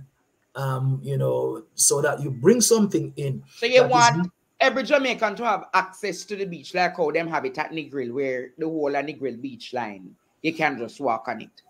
And you know, there's restriction in Negril too. Many of the access points to the beach in Negril have been closed. You can enter the Negril beach and walk the stretch. That is true. But many of the access points that people used to use, hotels are now sitting on them. But the product in Negril is way better. You know what I mean? That you can walk along the coastline in Negril. You can swim in the sea there. And that's a better model. You know, we just want this to really be codified in law. We need this to be fully protected. So, you know, no future generation would have to really be fighting for, you know, walking on any beach in Jamaica. That should not be, you know, what we experience, you know, as an independent country. You know, Barbados does not do it, you know I mean? Certainly not in Cuba, you know, and St. Lucia and Trinidad. We you know, Bahamas and the Cayman, you know, they do not have these problems. And why the problem, you know, continue in Jamaica, you know, I mean, we've always said the tourism product that we practice, you know, it's extractive, you know, I mean, it is an enclave tourism model, and it basically just shuts us all out.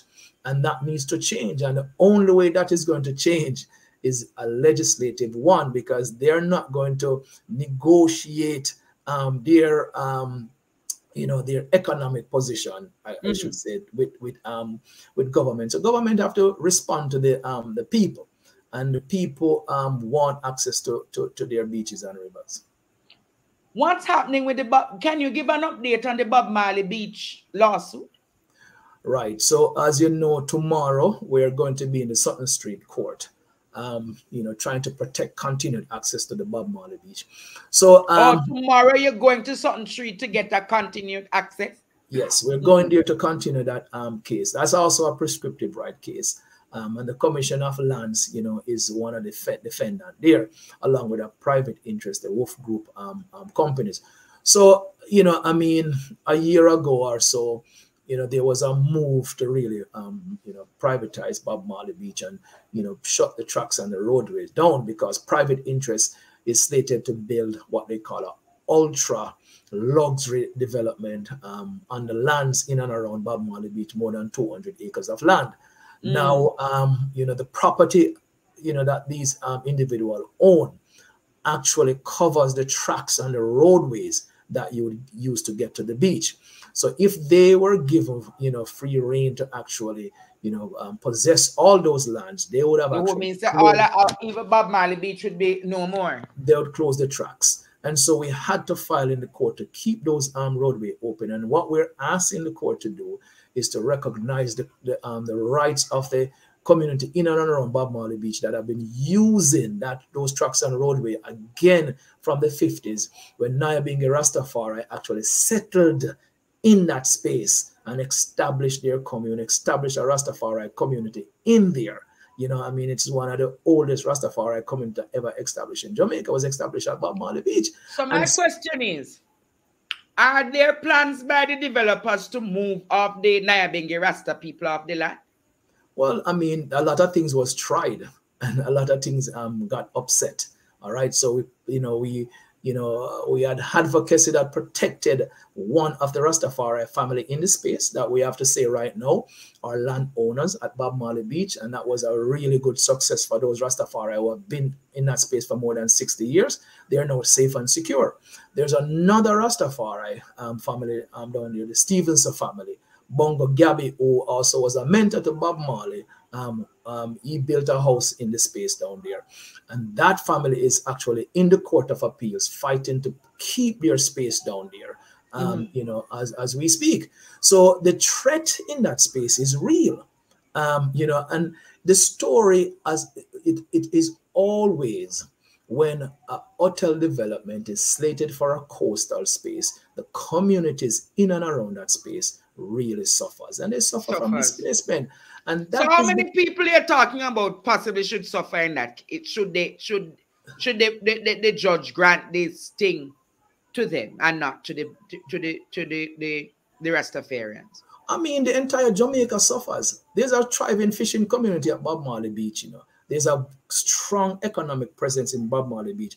But who always suffer is the people of Jamaica. You will now have one less beach that you can enjoy. And we have many different styles of beach. Bob Marley Beach is you know, it's a black sand beach. It sits right up against a mountain. I mean, it is a very, you know, majestic space. And people within Kingston, St. Andrew, and St. Thomas use this beach a lot. But it's the Jamaican people that suffers once when a beach gets closed down.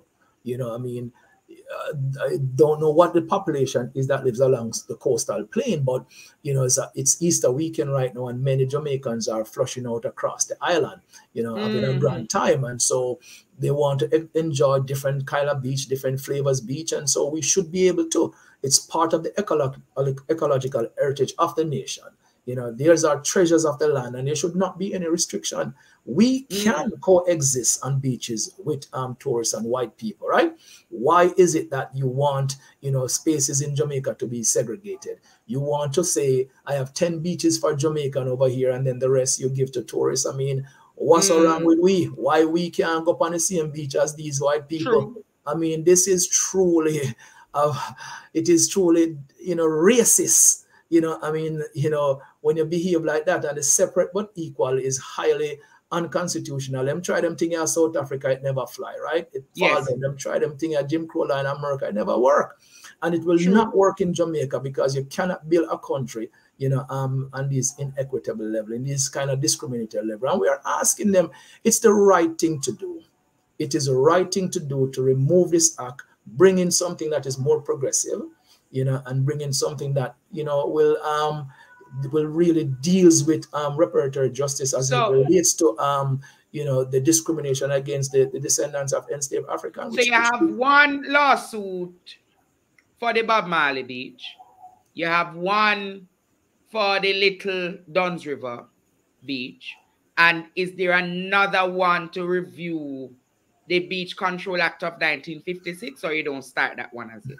No, we don't start that one, but we have one in Mammy Bay, and we also have one in Blue Lagoon. So Blue Lagoon, Mammy Bay. So you have individual lawsuits for Blue Lagoon, Mammy Bay, Little Duns River, and Dr. Goff is the one on all of them. Dr. Goff is the champion lawyer that, you know, is taking on all of these fights. Right. So that's where we are. You know, I mean, we are using the Prescriptive Act, which is, you know, one piece of legislation, and you know, this act is actually from 1882. You know, so it's also colonial in nature, but it was actually placed within the Beach Control Act as like a fail-safe that, you know, if you feel that your rights have been violated, you can draft this act. And it's actually the government is supposed to do this. You know, the government you know, can really solve the problem.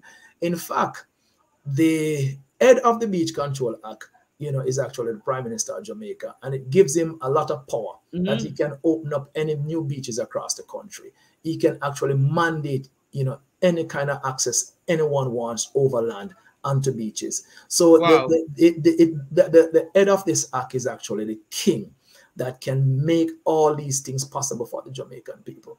And so, you know, I mean, while it's a bad legislation that, you know, I mean, it puts power into the too much power in one person's hand. Absolutely. It is a bad piece of legislation. We need to move away from that because, you know, in the era of environmentalism, right, where coastal spaces are very important, you know, to our survival. You know, I mean, we need to actually develop different relationship between how we use these spaces, right? So we need some better, strong environmental law around conservation, you know, I mean, around the protection of biodiversity and mitigation of the impact of climate change, which is coming because, you know, everything is warming up, sea level is going to rise. And the way all the tourism product is it's extractive. You know, I mean, it really comes in and rip down the entire ecosystem and build these hotels, you know, right along the coast, right on the sea, right there. And so that is just not good. You saw what they did in Green Island, in which they ripped the mangrove forest out,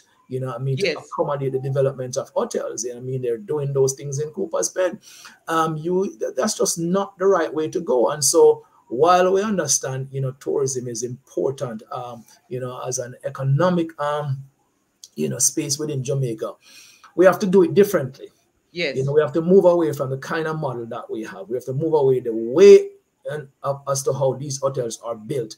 You know, we have to create laws that requires that they not build so close to the shore. They have to be, you know, I mean, we're thinking a minimum of 100 feet above the high water mark. That's the wet sandy area. So you are on land, you know, so that you preserve these spaces because they are important. You know, nature does have the right to exist. You know, man sometimes coming at this thing and feel say him a king of the planet and him come after the plants them. And so we really need to make sure that we are doing the right thing by earth. Otherwise, you know, we are kind of like signing up our own demise. Jamaica, we have heard from Dr. Devon Taylor tonight, the advocate and the president of Jabim, speaking on the whole issue of having greater access to our beaches and recreational activities. I know Dr. Taylor has to leave us now because he needs to go back with his team to look at what is happening for tomorrow. If you can support them at Sutton Street, you can. What time is the case tomorrow at Sutton Street? The case starts at 10 o'clock. I mean, 11 o'clock, but would like the supporters to show up by 10. So, you know what I mean? I'm sure you So if you want to go and support them, you can go to Sutton Street tomorrow at 10 o'clock and be a part of the ongoing demonstration and gathering as they call for greater access to the beaches. Jamaica, 2.8% out of 494 miles is just too little bit. But thank you, Dr. Taylor. And you know, you're always welcome to join us and give us further updates as what's happening. All right? God bless you. Give thanks. Okay. Yes, caller, welcome to the program. Yeah, Andre. Yes, my friend. Good night. You know, so me live close to the beach up what's the one of the dead cross down the river, Yes. But here's the problem with it now with the beach. Some people may not agree with me. At one time, you used to go down there free and whatever. Them start charge to go down in there, not a problem. But the problem with that beach there, when you walk on the beach, you have like 50 man panel places, beer guns just pick of them, and you carry all your mind of them go there, because it's small, you know, you don't have the big space. So you carry a little. But it's a Rastafarian dwelling. So no, but they're not one down there. They're not one down there. So the public, when they go down there, you don't have the peace down there, brother. The man, them take beer man for all, both Spanish town, everywhere you can think of. Crowd up down there for a little place, brother. I have to say, them need to look into that situation, brother. What do you mean by crowd up down there? Angie, if you go down there, walk on it. It's not a big place. But if it's not a big place, then at least give the people them the space and make them do what them a do. If Una want to make them go down there, don't go down there. Public place down here for everybody in the community, everybody in Jamaica is a public place. Well, if them do what me back, them need to adjust or something there, brother. Yeah, when you have kids that go to public place, brother, everybody has smoke, brother, man. Them for go one side, man. Them not for my whole place, brother. So you have a problem with them and them smoking? I go down there when my fitness go be sometime. I have to say, Angie, you walk past, I have to say, ganja from left to right, brother. You don't go build one side over this one and go smoke. A public place, everybody. And I can't tell Angie, I'm go down there. Man down the far about, man, just don't hold there. Man, not about the Austin that are Austin that go on. Man, crowd up down there, just crowd up down there. I don't want small place. It's not even a beach, you know. It's not even a beach. It's more like I put in a beach really there. The water run down over the hill, I go down there, one little part and one sea. So you eat up a boat on the hillside. It's not even a beach. Oh, so it's a little place. It's a little place. It's not like a beach where you have sun or whatever. The water come right up against the rock. So you don't really have a beach here or whatever. The water run off into the sea, like, if you understand me, so there's no really beach there really. But you can be and you come and look at here when the water run down. But them for no man, equal rights and justice. Second, there is smoking, brother, it's not good for nobody at all. The man, them have the respect when I go down there. Me live close to there now, watch me, I go down there regular, I have to have the man, them behave away down there. And them man for all about just down there, Spanish town, this, that, be a madman, them to fix that. Beer madman, what do you mean by beer madman? Man, just be a madman, them pants on them body. I'm not talking about Rasta there, and a Rasta me talk about. Me talk about regular youth and a Rasta me talk about. Regular man, the man them down there, very few Rasta down there. So I must about if 6, 7 Rasta down there, I will eat that. A fear ballad me talk about. Ganja, ratchet, and pants down a batty, them need to fix that and them walk back down there. All right. Thank you for your contribution tonight. All right. Better cool. Yeah, man. Hello, good night. Welcome to the program. Yes, turn off the TV, please. No problem. My apologies, sir. I just want to say I totally agree with the caller, because there are times when I go there and I can't have no peace. Like, there are lots of guys in the front always trying to charge you one little $2, $3 up to $500 when it's a free beach, and I don't think that's right. And you know, the ganja smoking, yes, it's very problematic at times, especially when you go with children and family and group setting. But the guys in the front, they kind of make it a little bit really Little Duns River. Sometimes. Yes, sir, Little Duns River. Wow. And it's a beautiful place, you know, because like the gentleman said, it's a small beach, so there's not really a lot of places to venture and go out on the beach, you know. And we do enjoy the fresh water coupled with the sea water. Oh, so the fresh water and the sea water is what make it so nice.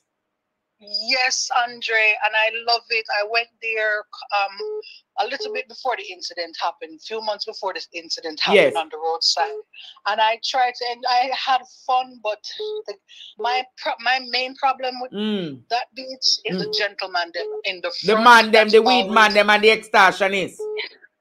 Yes, because like, for example, one man will come and say, I want like a 500 for going in, and you give this man the 500. Yeah. And one next one will come and say, I want 200. And it's like, I just give that one 500. I know you want 200. So I don't like that. So too much people, too much man handling, I don't know. Yes, we need to be fair, but I do agree that we should have access to the beach, and the government should open up the beach for the public to have access to the beach. All right, caller, thank you for that. Sir. You hear? Thank you. Hello, welcome to the program, my student. Yeah, good night, Andre. Yes, welcome. Yeah, to be honest, you know, it's at the beach, you know, the river, whatever it may be. Yes. Sometime, you know, when we go there, we pay like a little money. And whatever. We don't really have a problem. We don't really have a problem paying them the money. Yes. But sometimes when you have to pay the money, you have to make sure that they have somebody there who have a look after the people them safety. Because sometimes people them go to the beach and them can't swim in 100. And they have to pay money. They have to pay them money. Yes. To go swim, and there's no supervision over them. Oh, the lifeguard and them something there. So if you are charging people, it's simple as this. Just make sure it's a supervision there. Yes. To guide the kids them and whatever. Because you see the painting when people are complaining about. They can't go stop that thing because any people have a hustle. Yes, the hustling go always happen. A hard time, and the government do not defeat people them, so the man them have a child find means and way out for work out them thing. You understand? Yes, true.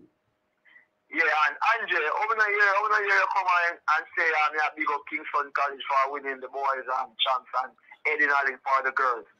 What is? Champs not gone already. Why you not leave me alone? Yeah, but let's say big up King, the greatest. All right, congratulations to Kingston College for the 35th championship and congratulations to Edwin Allen for the girls 10th championship. You feel better now? All right. Lord Jesus. All right. Hello, good night. Welcome. Hello, Andre. Yes, caller, talk up now. Yes, good night, Andre. Yes, what you saying, caller? Yes, on the thing about the beach in Center. The government said that they fix up the fisherman's beach for poor people, so that people have better convenience. But Andre, you know you can't even carry a bottle of water in there. Why? No, they said nothing. You're not supposed to carry anything from outside. No food, no drink, nothing. Which beach is that? Fisherman's Beach in Ulteriors. I don't know about Fisherman Beach. Where is Fisherman Beach? right beside the pier. Right beside the pier. And they're saying you can't carry nothing in there? There's a sign there that you can't take anything inside there because they build these expensive restaurants in there. And you cannot, poor people cannot carry anything in there. That's a place that poor people go to. That was a public beach. Well, then take it and turn it in a private beach now. Yeah. All right? As they did to Puerto Rico. Yeah, them get Kenny Benjamin Puerto Rico. Yeah, Andre, I'm over 60 years of age, and from I was a child, we used to go to Puerto Rico on holidays, yes, summer holidays, and we used to enjoy ourselves. No, we can't go there. You can't go there, Kenny Benjamin own it, and him have days where Jamaicans now go upon the land. Yeah. All right, thank you for your contribution. Okay. Yes, caller, good night. You alone can't call 10 times for the night. You know, once you call one time, you have to figure somebody else the phone line. I don't want some to short. Short. The narrative that was spread about Junius Wallace as a woman. You remember the Portia was a prime minister, how they shall treat her? Yes, I remember how they used to treat Portia. Okay, sir. All right? Tell them don't listen narrative, don't listen the message. All right, caller, bless you. Yeah. That caller think they must call 15 times for the night. Hello, good night. Night, teacher. Yes, welcome to the program. Bless you. When you go in Bahamas and Santo Domingo, public people, regular people have access to the beaches. So we should have access to all the beaches in Jamaica, just to see. All right. Well, let us see if the law will be changed, the 1956 Public Beach Act. All right? So let us give the Rastas and this group Jabim some more strength so that they can fight off the wicked colonial system. All right, my friend? Reality. Yeah, all right. God bless you. Yeah, man. No. Yeah, man. Hello, welcome to the program. Hi, Mr. Stephens. How are you doing? I'm well, so welcome to the program. All right, calling from overseas, but I'm a local man. I'm just calling in regards to the whole matter of the funeral home. Yes. I think I've been watching the program, and I think we all have it all wrong. I think we need to get our facts. Get what wrong? Our facts, and we can speak. Get what wrong, sir? Well, I hear in all kinds of argument about Archer's funeral home. Archer's funeral home has always done post-mortems.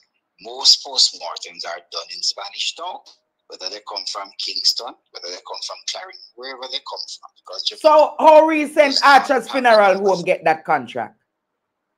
They have had that contract, I suspect, I believe personally, more than 5 years now. More than 5 years, and Archer's... So them get it from 2018. So from that funeral home open, them doing postmortems with the government? Yes, that's where they do postmortems in Spanish. So why Archer's funeral home was selected? Well, I don't know, as a matter of fact. That because you have other funeral homes that have been existing so long. And Archer's funeral home is just 5 years old. Hold a second. Hold a second. Other funeral homes do not do postmortem examinations. They don't do it. They have never done it. That spot where Archer is, they have always done it. It used to be Young's funeral home, and that is where they always do postmortem examinations. Now, there's a difference between pick up bodies. So, when you do a postmortem at Archer's, you are free as a citizen to get your choice of funeral parlor to come and collect your body. But the bodies have to be examined in one place. So I want to ask you though, sir. I want to ask you though. Do you think that it's fair that a minister, counselor, is the one who has the contract to do the postmortems? Do you think that is ethically correct? Well, can I answer it this way? Archer has been doing examination at his place long before he ran as counselor. Should he now give up his business because he ran as a counselor? Then him shouldn't be a counselor. Him shouldn't be a counselor because it will be seen as an act of nepotism. No, if they is a breaking of the law of him owning a funeral parlor. That does that. Friend, that is you cannot be a government member and doing business with the government of Jamaica. It's wrong. No, I don't want to. What is from me, Jesus? You can't just get up and say it's wrong. He has always been in business. So me want to ask you though. So you're saying to me, Andrestephens have a funeral home and tomorrow Andrestephens is in government. Andrestephens must still do business with the government? But that is not what is happening. So what is happening? Representing the facts. No, what is happening? Isn't this man a counselor? I want to ask you. Let me tell you what's happening. Isn't this man a counselor for the Jamaica Labour Party?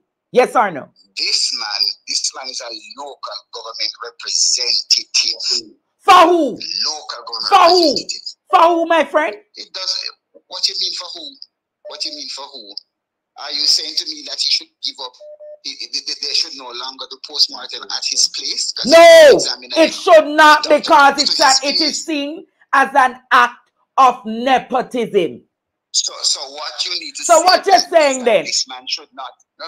Follow me. What you need to say then is that this man probably should not have gone into representation. No, he should not. He should not. But it can't be. It can't be that the government is going to take away from his place where all postmortems are done. Because so here is what I want to say to you. Is Adam going to continue the funeral home business or give up the counselor business? That is a conflict of it. Him cannot be doing the two. Him cannot be doing the two. You can make that call. No, you can't make that call. If there is a conflict or a breach of any procedure, I'm not going to stop. I'm not going to stop talking about it, because that is friend and company business. Friend and company business, caller. He was there, but he was there long before he went into Christopher's constituency. Years he has been doing post. What is years? Me have one like said the man that have 10, 15, 20 years. The company is a young company. Then how do you mean the company is a young company? That particular place on Young Street in Spanish Town is where postmortems were always done before me. Sir, sir, I want to ask you a question. Did you look into when the company was formed? I saw on your page 2018, but that is beyond the point. So what? Oh, it must be on the point, my friend. Because in 2018, when Archer had his funeral home set up, he had no inkling at all that he was going to be a counselor under any party whatsoever. Oh, what is saying that he should now remove his place, should now no longer be used for postmortem examination. As a matter of fact, Morgan's, Roberts, and all of them, they have never done postmortem examinations at those locations. Never. Sir, you know what I'm going to say to you, my friend? You know what I'm going to say to you? That's why Jamaica is in a bad place. Because we don't see the unethical circumstance on which I'm standing on. No, it is. I am going to say to you, my friend. I'm going to say to you, I'm going to ask you for the best practice. Yes. I want to say to you, President Biden is president of the United States. But a friend of his has a funeral business, right? And then the friend, I want to put it to you, man. The friend turned around and is now a congressman. Do you think that is ethically correct? Friend, no, it's on the issues of morality and ethics. No, which morality? What morality? The man has a business at his place. I'm not saying nothing more to you. Mr. Archer, your friend. Look like Mr. Archer, your friend. You see, and that's how you stay with like choose people when people have a difference of opinion. All right, sir. Thank you. I'm not saying nothing more to you. You, Andre, you must learn to hear other people's points. And I've heard your point. I've heard your point, and I will say to you, I'll leave you to time. You know what your people are saying now? You're now saying that it's tough than one. Where tough than come from one. You hear I said that? Where over here you say I said that? That's what people call your program to chat foolishness about tough than one in the man. Sir, where on my program here I said tough than one? I would have done the research. When I did the research, sir, leave the people them alone to them opinion. It's people like you where Jamaica mash up. Good night. You must not. come. You hear what all them are going? I got to because the man did I do business. How long? You see him stir up ants nest tonight. Hello, good night. Andre, how are you? I'm good. I think what I'll say is that previous caller, I think we had a similar situation in the UK when it came to the pandemic, where the government used government ministers from the House of Lords and from different parts of government to get the PPE and gave contracts to their friends, which was found by the UK, like our version of the Integrity Commission, to be unlawful and to be nepotism. You cannot have friends in government with public money. It's not private money, it's public money that's earned through taxes and through other ventures that the government may invest in. You can't have that as a councillor, especially when you do local government, which I'm an expert in. He's got to declare his interests. Yes, he can still have a business because there's many politicians that have their business, but he has to declare his interest in what he's doing. And with what has happened, it's wrong and it needs to be called out. And what's going on in Jamaica cannot happen on the international stage. And if it does, it's nipped into the bud very quickly because the people alone start protesting and start talking about unfairness. But nepotism is rooted within government and it's not just a Jamaica issue, it's a worldwide, international, global issue. But it's what we do as the people and it's what the government does. Because sometimes organizations do not declare. For example, Rishi Sunak, our Prime Minister, is the richest man in the UK. He's richer than the king. His wife has childcare businesses and things like that that she invests in. He had to declare it, and there was public conversation about it because it was said that her businesses got funding from the government. They had to declare their taxes. So the thing is, you can't just have a government business. I'm not saying you must shut it down, but you can't have a business and your government. That he's a director in the business. It's not like he's a shareholder. He's a director. Exactly. And I just want to say to the caller, if it was Mark Golding or a PNP councillor, it wouldn't be happening. They would be going to the Integrity Commission. True. So it has to be fair. It has to be fair across both sides. Even the Labour Party over here, it has to be on both sides. And he's wrong. All right, all right, Joshua. He needs to leave. All right, Joshua. Hello, good night. I want to make a disclosure that in nowhere in the world is there perfect government. And what we need to do as a people, Andre? Yes, I'm hearing you. Yeah, what we need to do as a people is when you find corruption, you need to root it out. You need to cut it out like a bad cancer. You understand?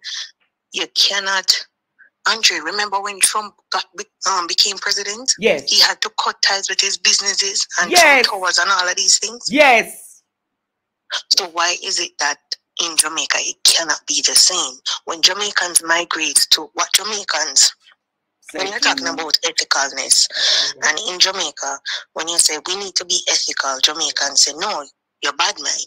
But when you move abroad, England, Canada, US, wherever else, and you find corruption, you said no, that's unethical. So why you can't hold up your own country to those same standards? We as a people are helping the government stifle the country, and the green people need to go. All right, my dear. Thank you. Thank you. Hello, good night. You know, this man really stir me up tonight. Him really stir me up to know that this is a blatant act of nepotism. And rather than we call it out, you're going to say that the man was there before him turn councillor. So should the man stop his business? He must remove himself as a director of the company, Courtney. Tell me if it's like me, I tell. True. I'll stop their councillor. If Donald, you stop be a councillor, choose one. But you cannot benefit from two sides.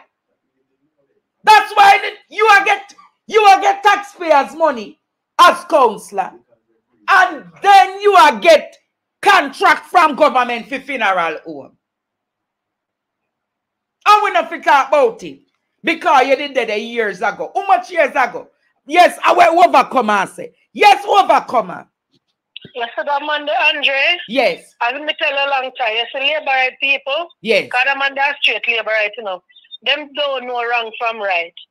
What the man don't understand is, it's not like so the man have been funeral home long time. He can't have a funeral home from before my born. But it's the fact, the problem of people say is, them body have to go to that man. So they don't get the choice to choose over suicide of Butty, Corals, or JB. If the hospital send the body them directly to that man. So it is costing the people them more. They're not cheap to bury them. But over here, son, so it go when you're dead, the hospital asks you, so look like what me know in Jamaica, when scene of crime people come. Yes. Then on tranquility, or if you're dead under suspicious circumstances. Tranquility, no matter which part of Jamaica you're there, a tranquility you have to come pick up your body. Yes. You don't know if tranquility are the same archer name there. No. Different company. So what I mean to say is, when you're dead under certain circumstance, like sudden death, you're dead out in your property, you get gunshot or so, a tranquility comes to you. You understand? So me can understand that. But when you're dead under normal circumstances in Jamaica, and you forget your funeral home, so I must something fishy with the hospitals where them appear. Them can remember saying, no, in the hospitals in Jamaica, you know. Yeah. Them get money from the funeral home, them to, you know, the nurses, them, you know. Them get money for whichever funeral home them refer you to, yes. Yes, that's how it go. So Jamaica nasty. But I'm saying to you, Andre, Jamaicans don't know right from wrong, most of them. And all of them know right from wrong and labor right. Because this is not right. It can't right, it can't be right. It can't right. Can't be right. And you can't try to put you up that. But I'm on a funeral home from me before me born or from the goes of boy. It's just not right. You understand? True. The bad part of it is to know that the people have no choice to choose tranquility. Our browns or whoever is nearer to them, you know, get the first choice. Why the body them and no suspicious body? Come in when a Jamaica when a suspicious body, they go to a particular funeral home. So if some scamming original ship, me have none can go so. Me have the Amish ship. None can go so. As I said last night, labor right can't blatant so. They can't be a case of the action so. Nothing no go so. Me not believe. All right. All right, my no. God bless you. Right. Hello, caller. Welcome. Hi, good night, Andre. Yes.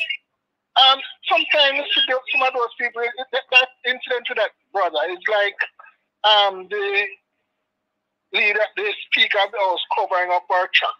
It's the same thing that man come to the while ago. Cover up his truck and try to justify an unjustified situation. Oh, yes. And I know what happened with it too. When them rang, them strong with it too, you see, man. Them not have no little thing about them for just cool down and reason now.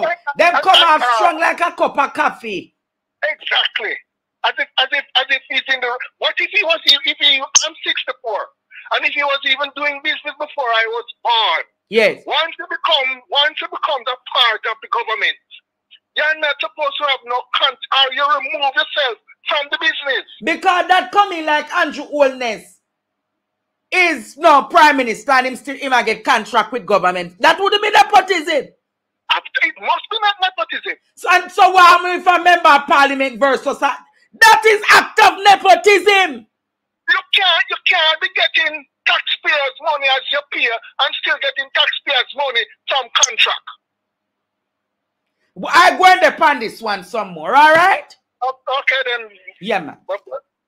Jamaica, that's where I'm going to leave this program for tonight. Tomorrow night, I'm going to extend the phone lines for you to talk about it. I'm going to spend some more time on this funeral matter to stir up some ansness in this country. Because if I don't stir up the ansness, Juliet Holness, I coming after you tomorrow. You know?